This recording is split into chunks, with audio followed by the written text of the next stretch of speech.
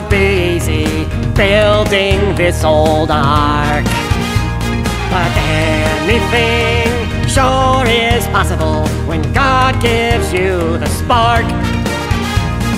God's got plans for me and you, great big things for us to do. When God has plans, don't ask him why. If he says build, you say how many cubits high? 'Cause God's got plans. Hey, Dad! Welcome back, son.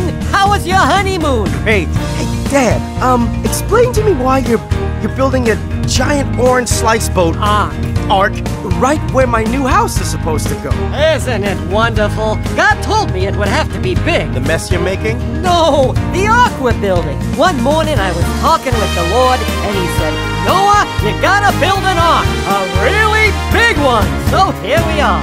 Dad, you're the best. You walk with God, you're honored and revered. Build a boat in the desert, don't you think that's weird? I got plans to build a life and spend it with my awesome wife. And your big plans are in my way. We'll build your boat, but let's do it another day. 'Cause I've got plans.